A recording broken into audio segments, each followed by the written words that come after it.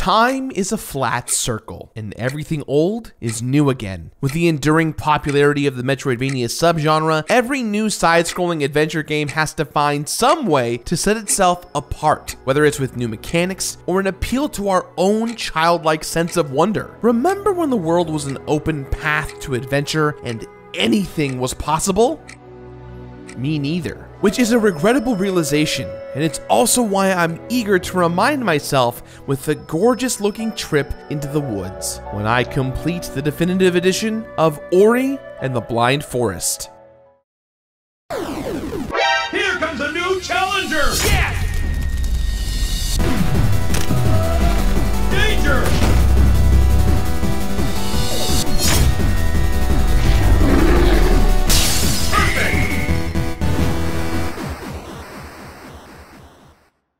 Hey everyone, and welcome back to The Completionist, where we don't just beat the games, we complete them. This video is brought to you by Patreon. Head on to patreon.com/thecompletionist for exclusive content like our brand new tabletop game show, Board Boys. This month, we play Betrayal at House on the Hill, and things are all haunted and scary all over the place. So, sign up at patreon.com/thecompletionist to join the fun today. Since it first came out, Ori and the Blind Forest has been a game I've been interested in playing. I've heard that it's reasonably hard, with some pretty brutal achievements, but I also know it's supposed to have an incredible story, and the art style is just gorgeous. Even just looking at stills from the game feels like wandering into a vivid world of possibilities. So I'm nervous, but excited, just like at the start of any journey worth taking.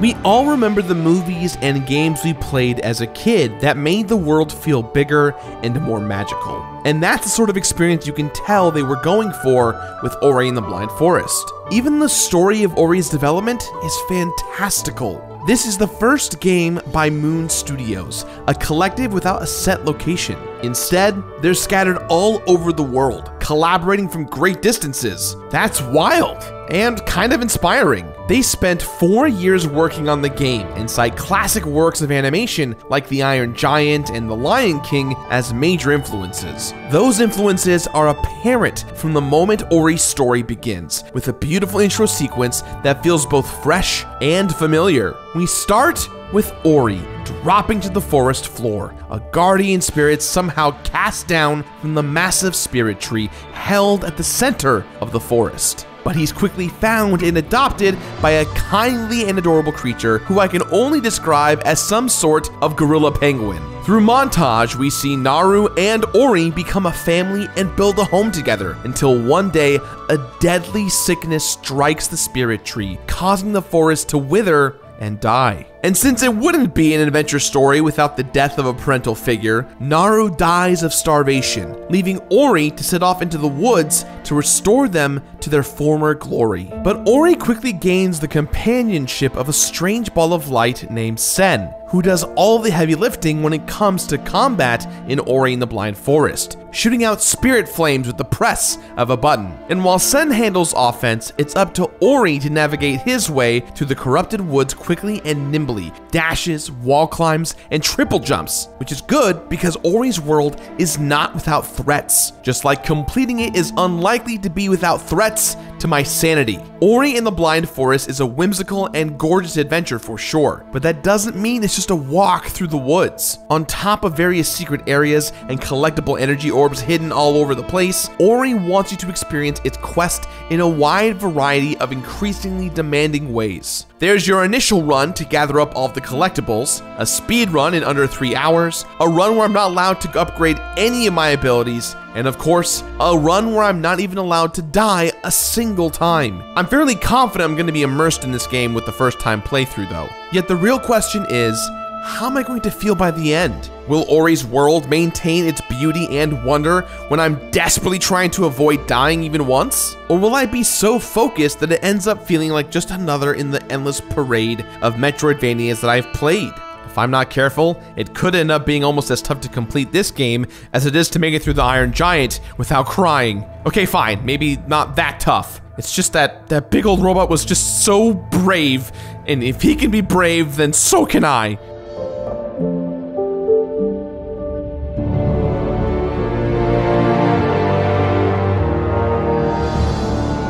Ori and the Blind Forest borrows from the video games and movies of the past to create something better than empty nostalgia. Instead, it aims for a genuine sense of childlike wonder. The reason that most nostalgia even exists is because we all remember the way certain pieces of art made us feel when we were kids. They blew the world wide open and kicked our tiny kid brains into overdrive. Everyone has those formative art experiences, and it's one of the reasons that Pixar has been so successful as a studio, because they're able to take that feeling and bring it to both kids and adults. It would be fair to say that Ori and the Blind Forest has those same sensibilities, but with a healthy love of old school games mixed in as well. If you grew up playing Metroid and Castlevania games, Ori will definitely scratch that itch at the back of your brain, while simultaneously dragging you back to how you felt when the Iron Giant made you sob on the couch for 2 hours straight. I just loved that guy so much. You know, now that I think about it, the opening of Ori and the Blind Forest made me think even more about those brutal first 10 minutes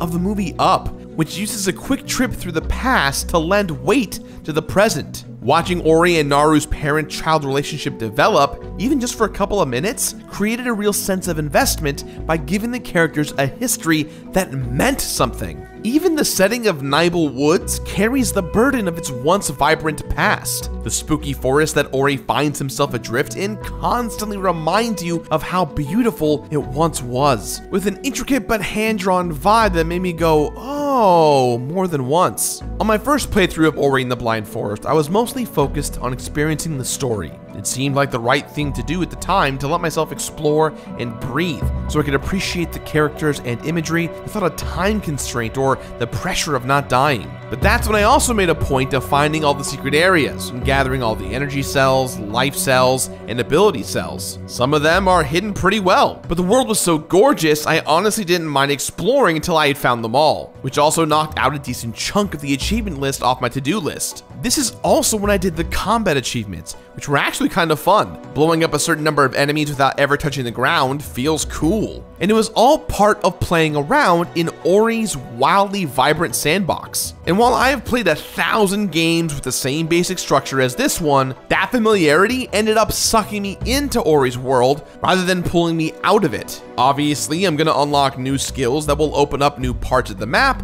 and encounter old enemies with the benefit of new abilities. Of course, I have to restore 3 elements to the forest by venturing through a series of dungeon-like areas. I've been doing all of this since I was a kid, but Ori felt fresh specifically because it was able to tap into that feeling through more than just familiarity. It dropped me into its world just like Ori. And just like Ori's relationship with his adorable gorilla mom, it made me care.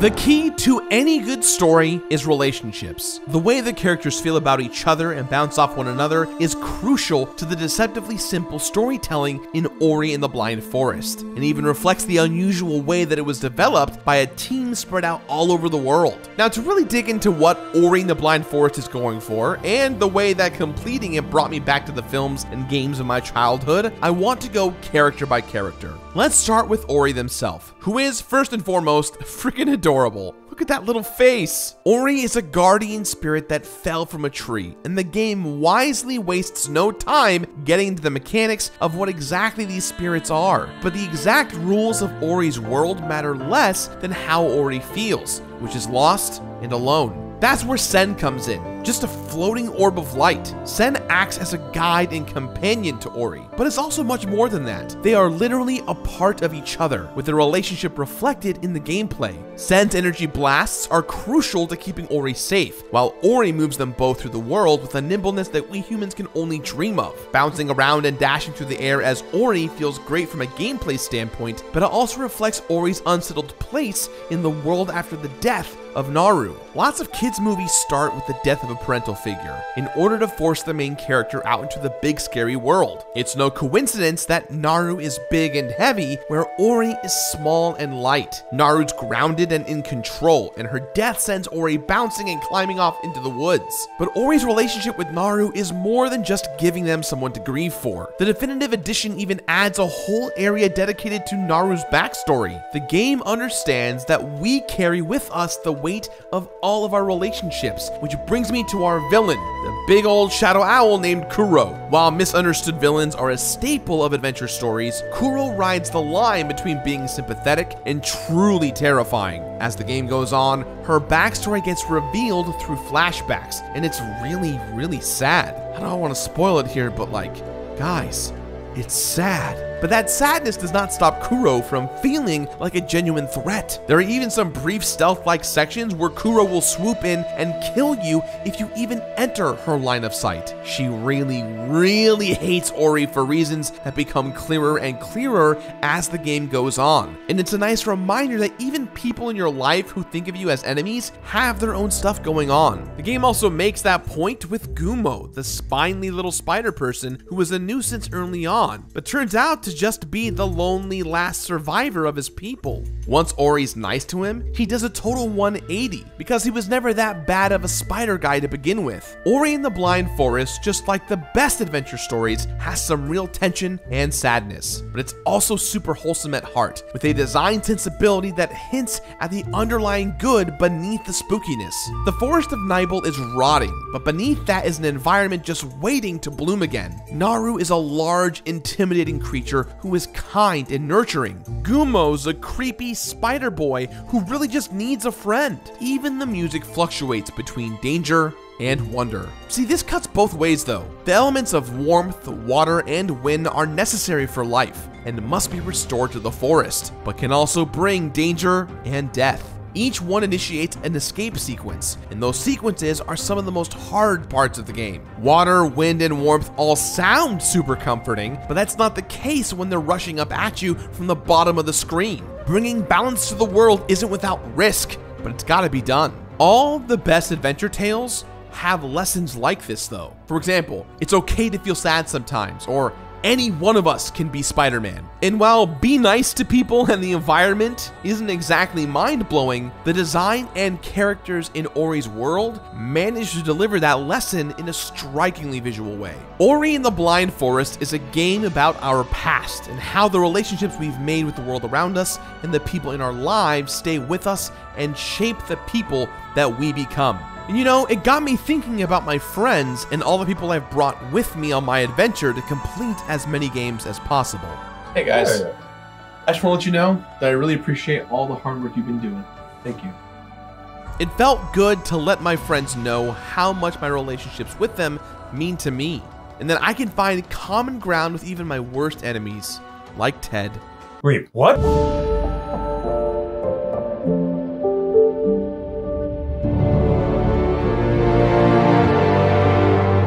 Okay, so I know what you're thinking. Sure, you thought Ori and the Blind Forest was a magical journey, or whatever, but was it still magical the third time or when trying to complete it under 3 hours? And you know what?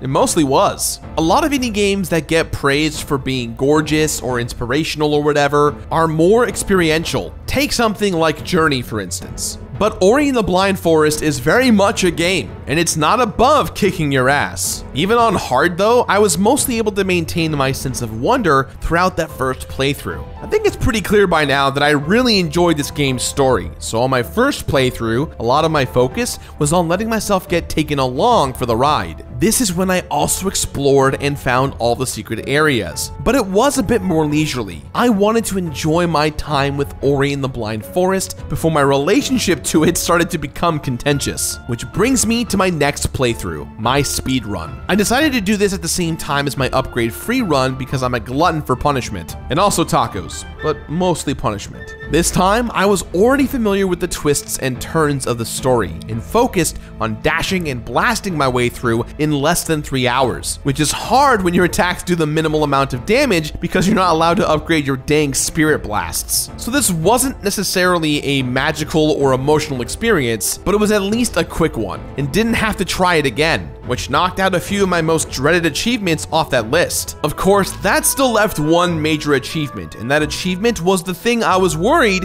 would kill my love for this game: One Life mode. While the original version of Ori the Blind Forest had an achievement for getting through the game without dying, the definitive edition goes one step further and adds it as an official difficulty level. And this one was pretty damn hard. There's a lot of stuff in this game that can kill you quickly, and One Life mode ended up taking me more tries than I'm proud of. Sometimes it was the escape sequences, sometimes it was random enemies, and sometimes I just got careless and walked into some dumb spikes. We've all been there. During these attempts, there was no storytelling magic to be had. It was all focus and determination. Who's got time to be moved emotionally when there's completion on the line? It made me glad that I had taken my time on that first playthrough though, because Ori's world deserves it. But this time, it was war. But unlike most wars, this one had a satisfying ending when I finally made it through without dying. And you know what? It felt great. It was a totally different experience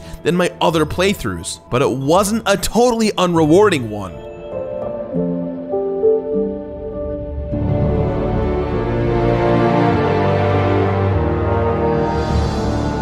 Ori and the Blind Forest is rich in emotional rewards, but light on material ones. There's a leaderboard where you can compare your speedruns to those of other people, but that's about it. And honestly though, that's fine, cause it's about the journey, man, not the destination. And it was quite a journey. On my first playthrough through the game on hard mode, I found all 12 health cells and 15 energy cells, the 8 map stones, 45 secret areas. I unlocked all 28 skills in the ability tree and managed to only tier up one time. On my second playthrough for the speedrun purposes, I did way less than that, but on purpose, so leave me alone. There were no skills unlocked, no secrets found, and no times that I tiered up. But I did do all of this in under 3 hours, so there's that. And then finally, there was One Life mode. With one life, 12 screams of frustration, and more attempts than I'm willing to admit. But when I finally did it, I was so proud of myself that I yelled, "Screw you and your blind ass forest!" So there's that, you know. So there you have it. Ori and the Blind Forest is harder to complete than I expected. But it's also a beautiful story with an exquisitely designed world, adorable and compelling characters, and consistently solid gameplay. It took me back to my childhood when the world was full of adventure, just waiting for me and my friends to explore it. You know, I think it still can be. I've been stuck here in front of this wall of video games for a long time, but no more. There's a whole world out there. Come with me. Let's go.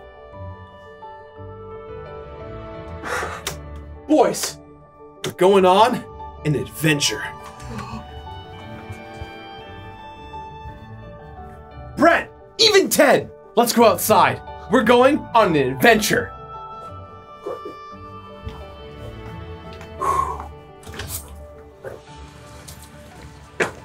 So, with that in mind, guys, we give this game our completionist rating of completed.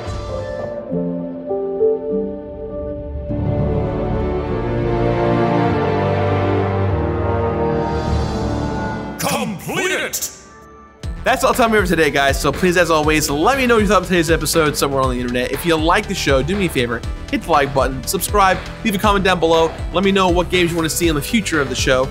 Big shout outs to all of our folks on Patreon. And hey, speaking of Patreon, you can join us there at patreon.com/thecompletionist for all new exclusive content. And if you missed last week's video on Smash Bros, give that a click or tap right here. I've been Gerard, and we'll see you next week for another brand new episode. Bye.